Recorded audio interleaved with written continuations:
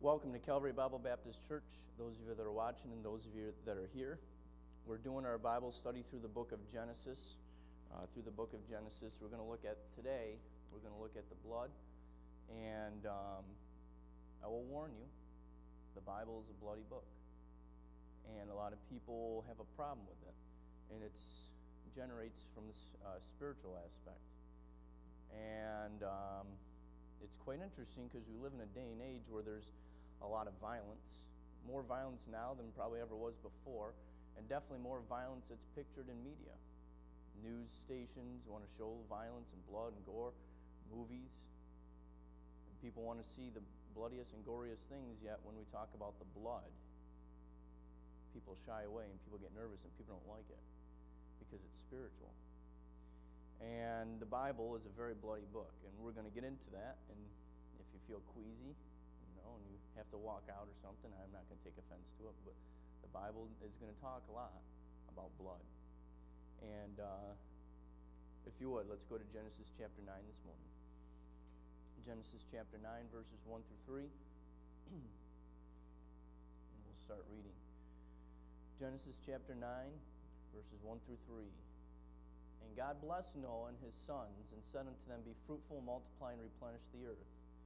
And the fear of you and the dread of you shall be upon every beast of the earth, and upon every fowl of the air, upon all that moveth upon the earth, and upon all the fishes of the sea. Into your hand they are delivered. Every moving thing that liveth shall be meat for you, even as the green herb have I given you all things. Let's open with a word of prayer. Dear Heavenly Father, Lord, we thank you for this day. Lord, we thank you for saving our souls. If there's anybody in here that doesn't know what it means to be saved, to be born again, Lord, I pray that you'd prick their hearts, Lord, convict them to repent of their sin and to put faith and trust in you this morning, that today would be their day of salvation. Lord, I pray for those that are saved, that you'd bless the Bible study, Lord, that it would be edifying. I pray that you'd speak this morning, that what you'd want to be said would be said, Lord, and that you'd put me aside and put my flesh aside, Lord. I pray that your word would speak to the hearers this morning. I pray for the message to come, and I pray for the tonight's message as well, Lord. I pray for each and every one of the saints here this morning. In Jesus' name we do pray. Amen. Amen. And it says, And God blessed Noah and his sons, and said unto them, Be fruitful, multiply, and replenish the earth, and the fear of you and the dread of you shall be upon every beast of the earth, and upon every fowl of the air, and upon all that moveth upon the earth. Upon all the fishes of the sea, into your hand they are delivered. Every moving thing that liveth shall be meat for you, even as the green herb have I given you all things. And last time we concluded about this Bible study on eating meat. The Bible has permitted us in this day and age to eat meat. And you say it's kind of strange that you're harping on that. You don't have to eat meat, but you can't tell someone that they can't. And if you do, you're wrong by you're wrong by God. You're wrong by Scripture. 1 Timothy chapter 4, verse 4. For every creature of God is good, and nothing to be refused if it be received with thanksgiving. And if you give thanksgiving, that's why I recommend before every meal, you say grace. You say a prayer to bless the food, because it's God that's giving you that food, amen? And it's not of our own will and of our own strength. And you know what? I look across America when I go out to food places, and I find very few people saying grace anymore. We're an unthankful culture. We're an unthankful people. We're so filled with food that we're not even thankful for it anymore. Oh, we just take it for granted. I'm going to get a meal. I bet you some of you right now, and me too, we're hungry. We can't wait for this afternoon. We're just going to get a meal, and we know it. And there's places in this world where people don't have food. And they won't find food for a while, and some people will still starve. It's few and far between. Most of the world is overfed, but there's still parts of this world where there are people starving. And yet we just take it for granted. We're going to feed. We're going to have food. But the Bible says here that every creature of God is good. There's an old shirt that had a quote, and I like it. It says, There's a place for all of God's creatures, next to the mashed potatoes and gravy. Amen. And that's biblical. And anybody that tells you not to eat meat for any particular reason, they don't know they're against God. You say, why are you harping on this? Because in the latter days, people are going to abstain from meats and command it. 1 Timothy 4:1. Now the Spirit speaketh expressly that in the latter times, we're living in the latter times, folks, that in the latter times some shall depart from the faith. All right, people are departing from the faith. We've seen that firsthand. Giving heed to seducing spirits and doctrines of devils. There's doctrines of devils all throughout this world. And in that context, look at verse 3, forbidding to marry. Okay, that's starting to happen. And commanding to abstain from meats. All right, they're going to they're going to tell you, abstain, don't partake, don't have anything to do with meats, which God hath created to be received with thanksgiving. There it is again. Of them which believe and know, see, here it is, them which believe and know the truth. And the truth is what makes us free. The problem is people can't receive the truth of the Scriptures. So in the latter times, they're going to forbid to marry. They're going to command to abstain from meats. For whatever reason, I don't know. You know, they had that mad cow disease that went out, the chronic wasting disease that's in some, they might abstain you from eating meat for some health reason. I don't know. Maybe the government will get so powerful enough to tell us that, you know, not to eat meat because it's bad for our health. And people will believe it. You say, is that definitely the way it's going to be? Well, I don't know how it's going to be, but I wouldn't dismiss it. And in the latter times, they're going to forbid to marry. They're going to command from abstaining from meats, which are to be received with thanksgiving. Now, I didn't give the scripture verses, but in the millennium, all right, in the millennial reign, like in the Garden of Eden, they didn't eat meat. They were given every green herb. And if you look in Isaiah, it says that in the millennium, the lion will lie down with the lamb and shall eat straw. But that's not today. You try to feed a lion straw today, and you try to make a lion lay down with a lamb today, it's not going to work out for that lamb. You're going to have lamb chops because it's not the right time. And people, they don't rightly divide. You want to know a lot of doctrinal errors come from the Scripture? People that don't rightly divide. Now the Spirit speaketh expressly in latter times. So in the latter times, they're going to say, "Don't you eat meat?" All right. Now on to the next Bible. Any questions on that? Any questions on that Bible study? Genesis chapter 9, verse 4. But the flesh, with the life thereof, which is the blood thereof, shall ye not eat. So here we're told, and you said before that we can eat animals, we can eat all of God's creatures, animals. They're to be received and to be received with thanksgiving. And you can eat animals, but you can't eat it with its blood. Okay, or drink the blood. Leviticus chapter 17, verse 13. This is in the law now. This is the Levitical law. The Old Testament Levitical law was a law given by God through Moses to man. And here it says, Leviticus 17:13, "And whatsoever man there be of the children of Israel or of the strangers that sojourn among you, which hunteth and catcheth any beast or fowl that may be eaten, he shall even pour out the blood thereof and cover it with dust." So you're not supposed to eat that blood. You're not supposed to eat the flesh with the blood. And you're supposed to separate that blood. You're supposed to pour it out. Leviticus chapter 7, verse 26. Leviticus chapter 7, verse 26. "Moreover, ye shall eat no manner of blood, whether it be a fowl or a beast, in any of your dwellings. Whatsoever soul it be that eateth any manner of blood, even that soul shall be cut off from among his people." So you were commanded in the Old Testament, in the Levitical law, you're not to eat blood. You're not to eat the flesh with the blood, and the blood's to be drained and to be cast out and covered with dust. So much so that if you do eat the flesh with the blood, that your soul is in jeopardy. It's cut off. Leviticus chapter 17, verse 10. "And whatsoever man there be of the house of Israel, of the strangers that sojourn among you, that eateth any manner of blood, I will even set my face against that soul." God's against him. God's against that soul. He's not just, he's against him. "I will even set my face against that soul that eateth blood, and will cut him off from among his people." All right, so God says, I'm going to set my face against him. Now, we're saved by grace through faith, and God is not our enemy. Amen? But That God becomes the enemy of people that don't follow his law in the Old Testament. I can't fathom that. God being when I was lost, the Bible says that we were an enemy. We were at enmity with God. We were enemies of God. But God says, you eat that blood and you violate that law, I set my face against you.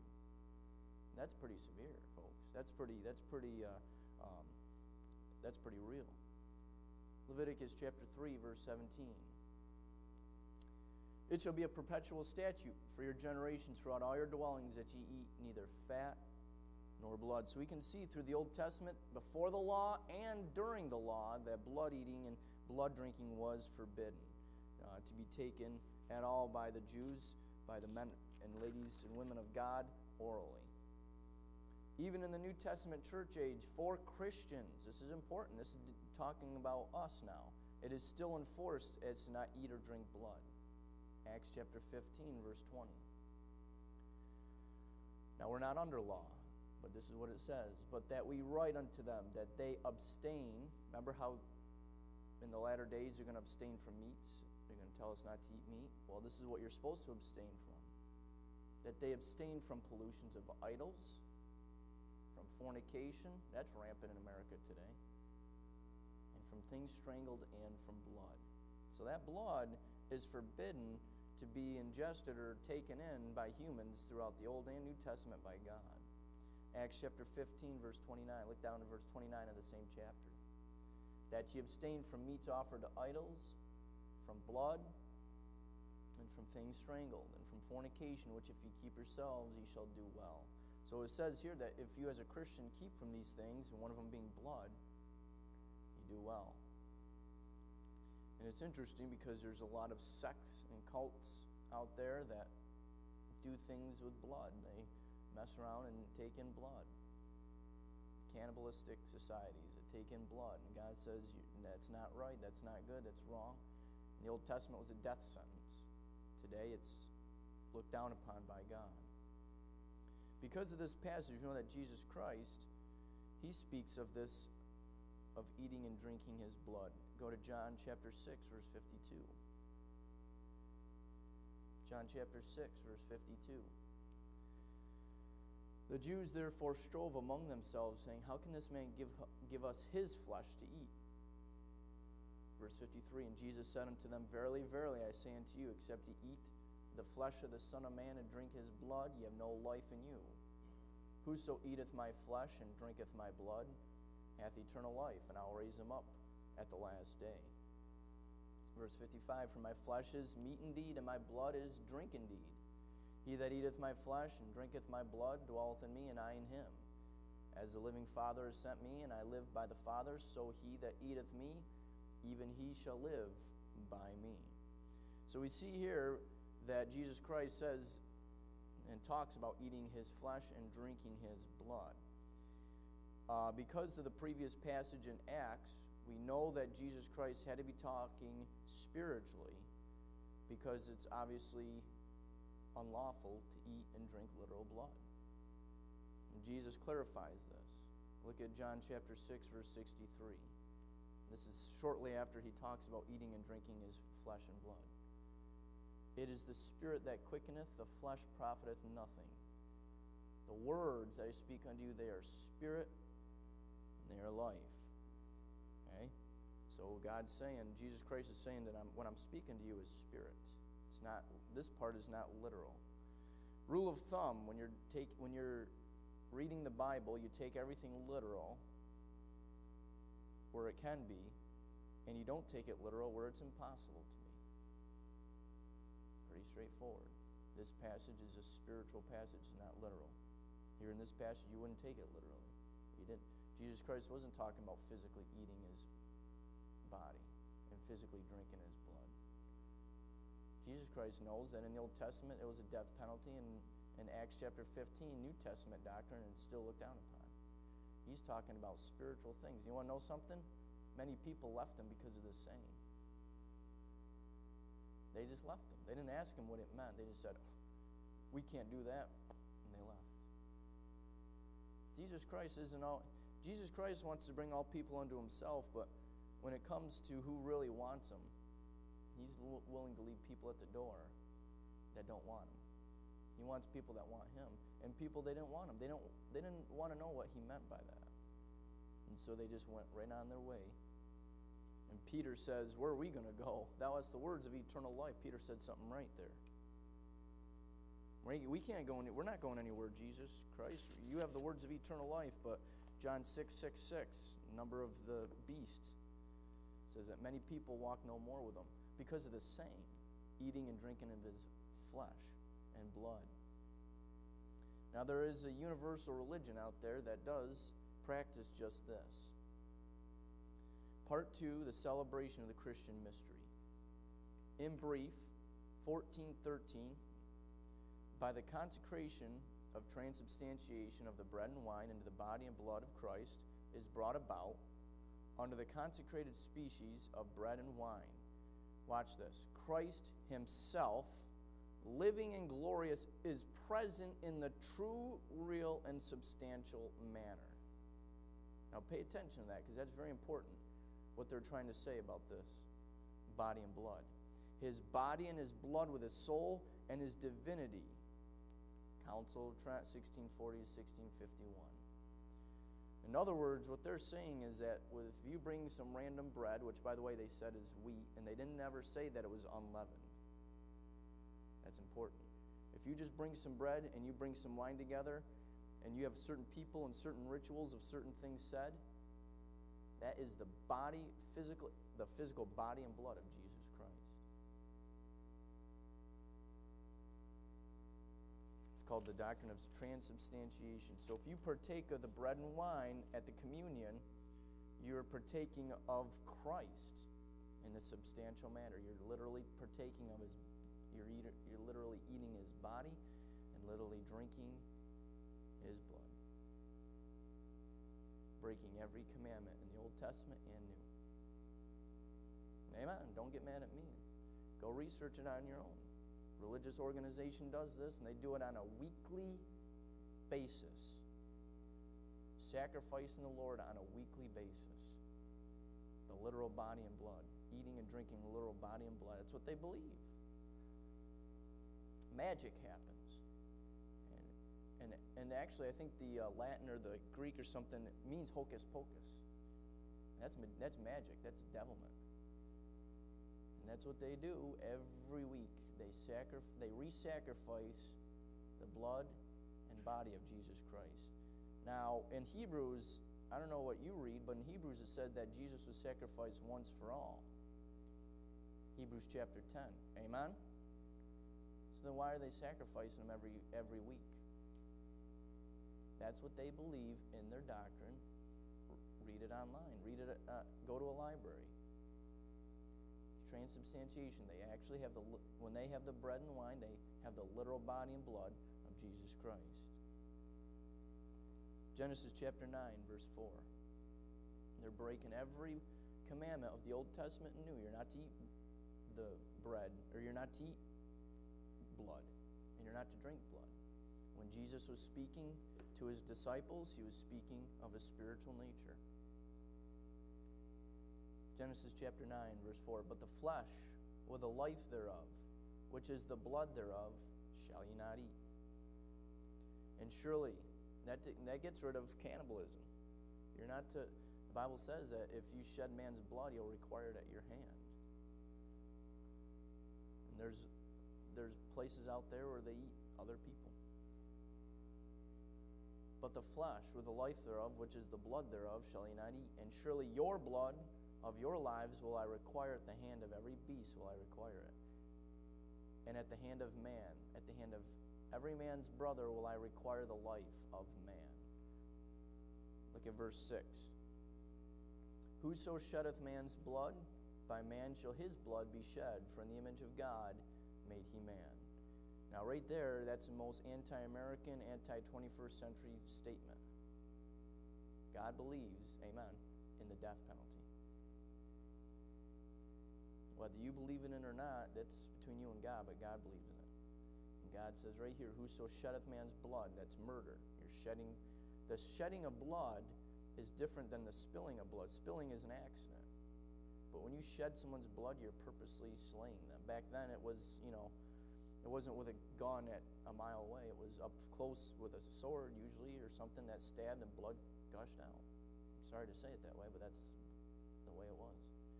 And blood was shed, people died, and God said, if you shed man's blood, your blood will be shed. And that's rejected by liberal America. Amen? The word blood occurs 447 times. And remember, I said that this book, this King James Bible, is a bloody book. And every other version of the Bible has messed with things in this Bible. One thing that they mess with is the blood. They take out the blood. Too much blood. The word blood occurs 447 times in 375 verses in the King James Bible. I'm going to reiterate, it's a bloody book. In a violent culture where we see blood and gore on a daily basis, shouldn't be too much of a problem that there's blood in this book. Amen? But the problem is there's a spiritual problem that people have with that book and have with the blood. Blood is made up of 4 components. You have red blood cells, or RBCs. These are called erythrocytes. The component of blood is red blood cells, the larger white blood cells, platelets, and plasma. So the red blood cells are called erythrocytes. These give the blood its red color, and from the iron-carrying, oxygen-rich hemoglobins. So the iron-rich, oxygen-carrying hemoglobins in the red blood cells give the blood its red color. The white blood cells, also called leukocytes, that's where you get the word leukemia. Leukemia is a cancer in the blood. Leukemia from leukocytes. White blood cells are much larger cells used to attack or destroy pathogens. Platelets, called thrombocytes, are clotting agents used in the case of an injury or a cut. And it clots the blood to prevent more bleeding. Okay? The plasma of the blood is actually the liquid portion of the blood. And the plasma is the liquid part that actually is a yellow straw-colored fluid. 95% of it is water, while the rest of it are dissolved proteins. So their blood is about 7% of a body weight of a person. So a person that's about 150, 180 pounds contains about 4.7 to 5.5 liters of blood in them. There are 4 main types of blood based on the presence or absence of certain antigens. Type A, AB, or type A, type B, type AB, or type O are based on the presence or absence of these 2 antigens, A and B. Type AB blood has AB antigens, allowing them to transfer or transfuse blood with another person that has AB. They're only able to donate to each other, but people with AB blood can receive universally blood from anybody because they have the matching antigens of A and B. Blood comes from marrow. Type O blood has neither A nor B antigens in the red blood cells, so it can receive blood only from other O-type blood, but it can donate to anybody. Type O is the universal donor. So blood comes from bone marrow. Let's see. I knew there was something. Yep, so red and white blood cells along with platelets produced in the soft fatty tissue inside bone cavities called bone marrow. The rhesus factor also, all right, okay, I'm behind the ball game here. The rhesus factor is a protein that's either present or absent in the blood, marked by either a positive, having the protein, or negative, not having the protein. And so those are the main classifications of blood. You got the main classifications as blood typing, and of course, whether it's positive or negative is the presence of a particular protein. This particular protein is important with blood transfusion of pregnant women, because if they don't have that protein and they give it to them, then there's a reaction that can kill the unborn child. Genesis chapter 9, verse 5. Genesis chapter 9, verse 5. And surely your blood of your lives will I require at the hand of every beast, will I require it, and at the hand of man, at the hand of every man's brother will I require the life of man. Whoso sheddeth man's blood, by man shall his blood be shed, for in the image of God made he man. So right before the law was written, God put down that if you shed man's blood, by man shall your blood be shed. And God is going to require your blood at his hand. Capital punishment for bloodshed is what God believes in. If you will, go to Exodus chapter 21, verse 12. Exodus chapter 21, verse 12. This is the law. He that smiteth a man so that he die shall surely be put to death. And if a man lie not in wait, but God deliver him into his hand, then I will appoint thee a place whither he shall flee. That's called the place of refuge. But if a man come presumptuously upon his neighbor to slay him with guile, thou shalt take him from mine altar, that he may what? Die. See, God isn't very politically correct. And God doesn't have to be. These are God's laws. Leviticus 24:17, and he that killeth any man shall surely be put to death. I think we get the idea through the scriptures that God believes in capital punishment for murder. He doesn't say it just once. He doesn't even just say it twice. He doesn't even just say it 3 times, folks. But yet you have in America, they're trying to rule that, capital punishment is cruel and unusual. Where are they getting that? They can't be getting that from the Bible. They can't be reading much of their Bible. The matter of fact, they're not. Most of the laws today, your old laws were derived from the Word of God. They were biblical. But most of your laws today are man-centered. And as they're getting rid of the death penalty, well, we'll talk about it. Numbers chapter 35. Numbers chapter 35. Okay, well, go to Leviticus 24:20. Here another one. He that killeth a beast, and he shall restore it. He that killeth a man, he shall be put to death. If God believes in the death penalty, why don't Americans? Well, that's Old Testament. I understand that's Old Testament, but that's the laws of God. Shouldn't we be governed by the laws of God in our nation? If we're supposed to be a godly nation? Now, if you will, go to Numbers chapter 35. God says something a little more about bloodshed and about the capital punishment. Numbers chapter 35, verse 30. Whoso killeth any person, the murderer shall be put to death. There it is again. I think it's hard to miss. I think when people miss it, it's because they want to miss it. Because they reject flatly God's word.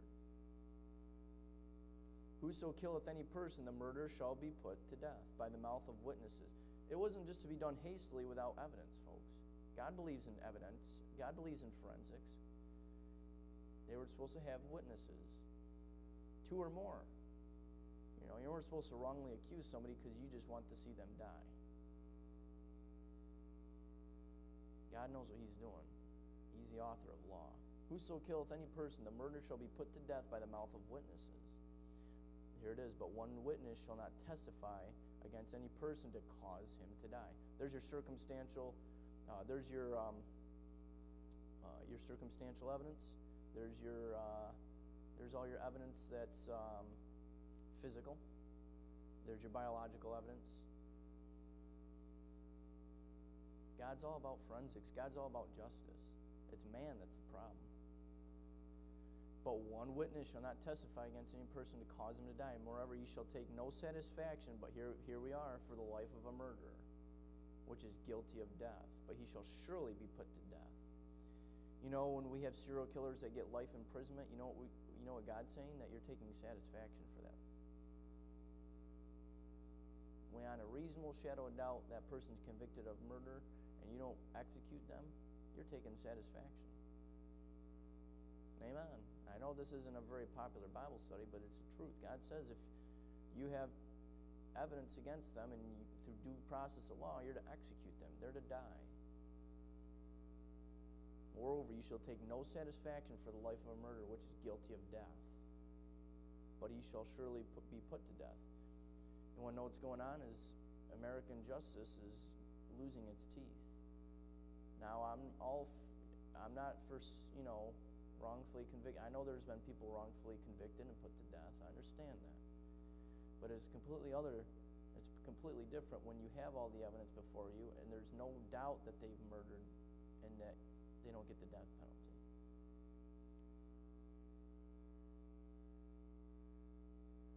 Moreover, you shall take no satisfaction for life of murder, but he shall surely be put to death. Verse 32, and you shall take no satisfaction for him that is fled to the city of his refuge, if he should come again to dwell in the land until the death of the priest.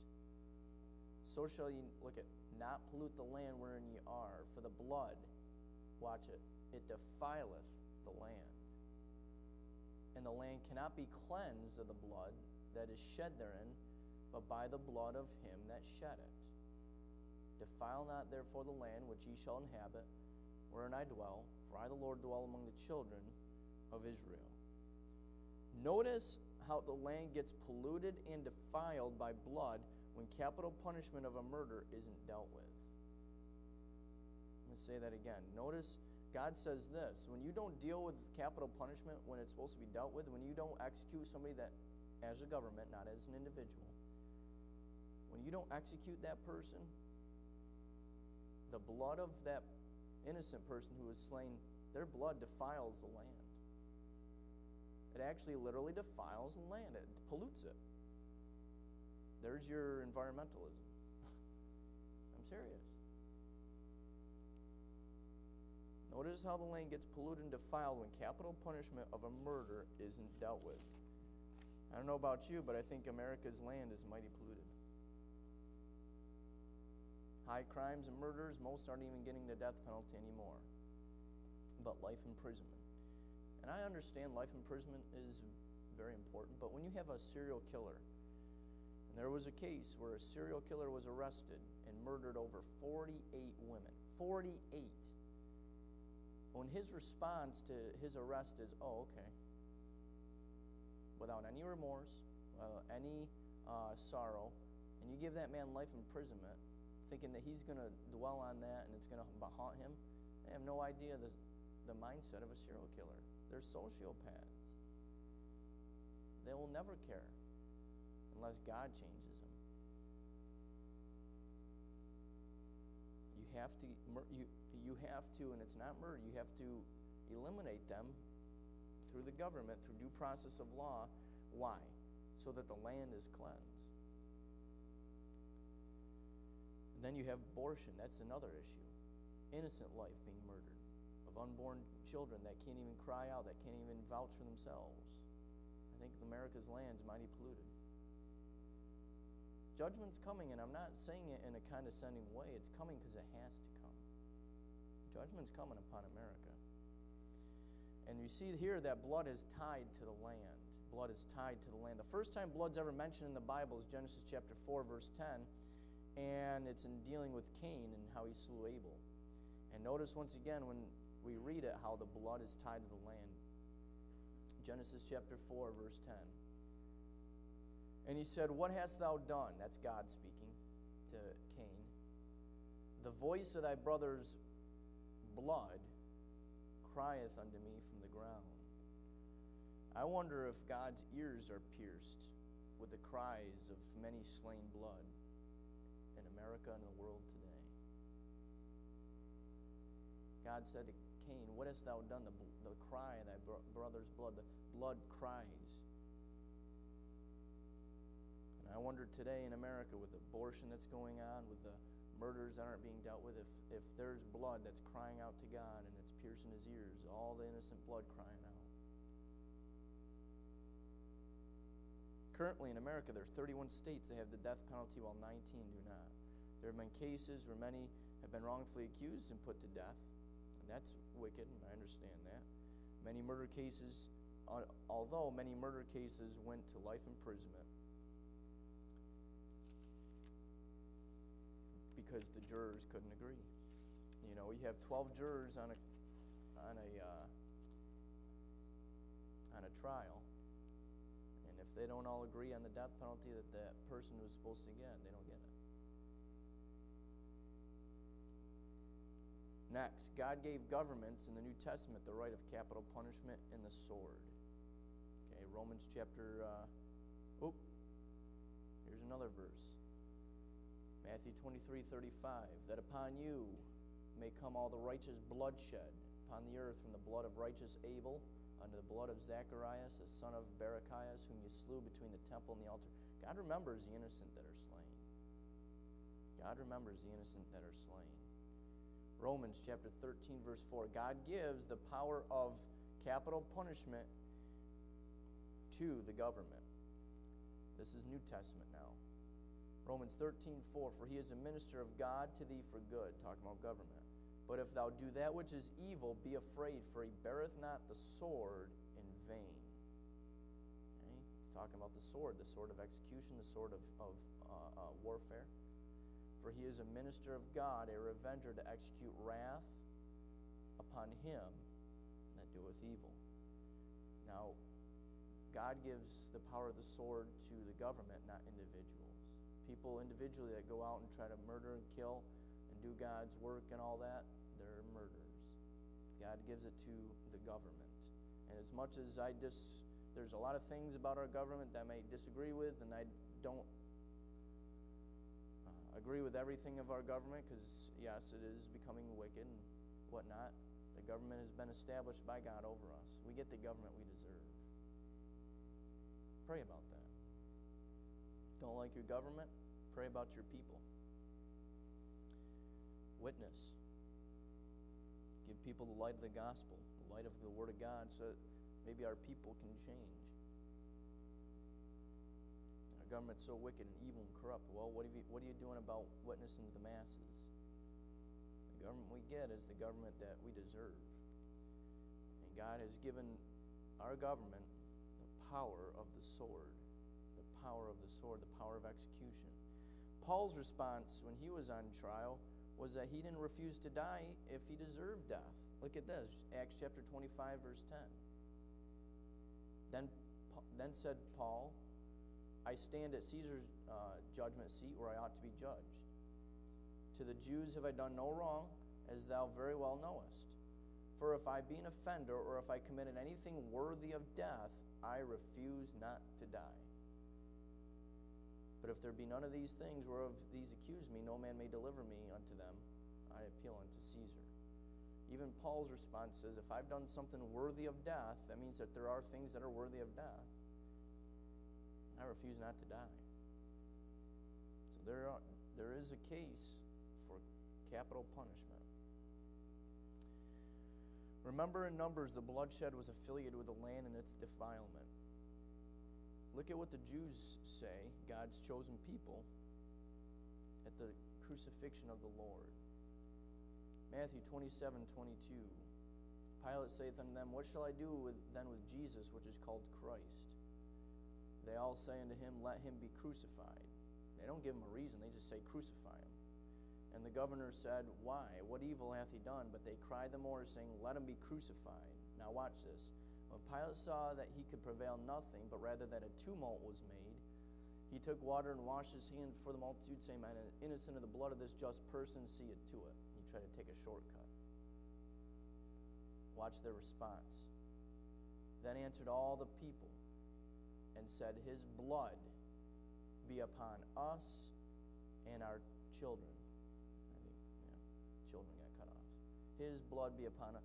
They didn't even shy from it. They openly admitted that we're crucifying him and his blood will be upon us and our children. And of course, spiritually, that applies to the whole world, but physically and nationally, that's to the Jews. The Romans helped in that as well.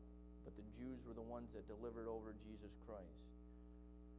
Now, I'm going to say this, and I don't want to offend, but maybe that's why their land is desert. The land is defiled by the blood of Jesus, of innocent Jesus Christ that was slain. Because now the blood is upon them and their children. The blood is on that land crying out. I don't know. food starts running out here because our land's not producing, you can know that it's going to be a land that's been already filled with blood and bloodshed.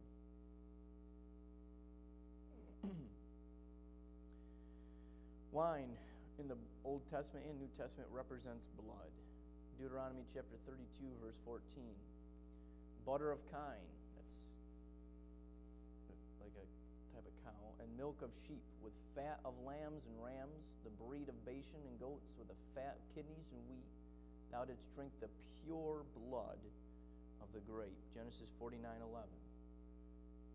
Binding his foal unto the vine, and his ass is cold unto the choice vine. He washes his garments in wine and clothes in the blood of grapes. So wine is a representation of blood.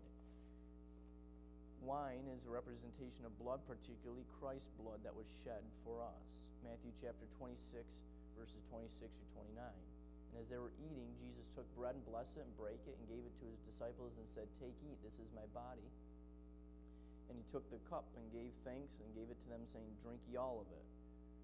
For it is my blood of the New Testament, which is shed for many for the remission of sins. Now that's important, the remission. We'll talk about that later. But I say unto you, I'll not drink henceforth of this fruit of the vine until the day when I drink it new with you in my Father's kingdom. Notice the blood of the grape, the fruit of the vine, and drinking it new. Okay, Jesus used grape juice, not liquor and booze, as a type of his blood. Mark chapter 14, verse 25. Verily I say unto you, I will drink no more of the fruit of the vine. What is the fruit of the vine? It's grape juice. Grape juice. Until that day I drink it new in the kingdom of God. There's a religious organization that uses booze. Go to church and you get drunk. What a spiritual enlightenment. 1 Corinthians 10:16. The communion is to be taken amongst saved, born-again Christians. Look at 1 Corinthians 10:16. The cup of the blessing which we bless, is it not the communion of the blood of Christ? The bread which we break, is it not the communion of the body of Christ? For we being many are one bread and one body, for we are all partakers of that one bread. And you're only a partaker if you've been born again. If you're not saved, you're not part of the body. You're not part of the bread. The bread which represents the Lord's body that was broken. The Lord's Supper or communion is to be done at a local church gathering, not at home. 1 Corinthians 11:21. For in eating everyone taketh before his own supper, and one is hungry and the other is drunken. What? Have ye not houses to eat and drink in? Or despise ye the church of God, and shame them that have not? What shall I say to you? Shall I praise you in this? I praise you not. 1 Corinthians 11:33 through 34. Wherefore, my brethren, when ye come together to eat. So when you're eating the Lord's Supper, you're supposed to come together. Tarry one for another, and if any man hunger, let him eat at home, that ye come not together unto condemnation. And the rest I will set in order when I come. It is to be done with the elements found in the Lord's Last Supper. Christ's Last Supper. The elements are the bread, which is unleavened, and the fruit of the vine, the new wine. For I have received the Lord that which I delivered unto you, that the Lord Jesus, at the same night which betrayed, took bread. When he had given thanks and brake it, said, Take, eat, this is my body which is broken for you. Do this in remembrance of me. After the same manner he took the cup. So the bread and the cup. And in the cup was the wine, the new wine. Only saved, born-again Christians ought to partake, as per 1 Corinthians 10:16, being a part of one body. It is meant only for the body, but open communion may be practiced, as we do not know for sure who are saved and lost. So if we did the Lord's Supper right now, and there was somebody lost in here, we don't know that they're saved or lost. We administer to them, but it's meant for saved people only. Each person is to judge and examine themselves, their walk in unconfessed sin, as to not receive condemnation and damnation. And that's not damnation to hell, but it's condemnation. 1 Corinthians 11:28. But let a man examine himself, and so let him eat of that bread and drink of that cup. For he that eateth and drinketh unworthily eateth and drinketh damnation to himself, not discerning the Lord's body. The Lord uses unleavened bread. 1 Corinthians 5:6, your glorying is not good, knowing not that a little leaven leaveneth the whole lump. Leaven is a type of sin. It's the yeast that rises in the bread. Purge out, therefore, the old leaven, that ye may be a new lump, as ye are unleavened. For even Christ, our Passover, is sacrificed for us. And you're supposed to do it as often as you would in remembrance of the Lord. It's a memorial supper, not a sacrament. 1 Corinthians 11:25, after the same manner also he took the cup when he had supped, saying, this is the New Testament of my blood. Do this as oft as ye drink it in remembrance of me. You're supposed to do it in remembrance of the Lord. For as often as you eat this bread and drink this cup, you do show the Lord's death till he come. In the Old Testament, the blood of animals atoned for the soul. There's power in the blood. We sing that song. There is power, power. Well, there's a special power in the blood. In the Old Testament, it atoned. For the life of the flesh is in the blood, and I have given it to you upon the altar to make an atonement for your souls, for it is the blood that maketh an atonement for the soul. Atonement means to pay up, all right, to pay for wrongdoing. So when you sinned, you had to shed the blood of animals, and it atoned. It covered, it temporarily paid for the sin.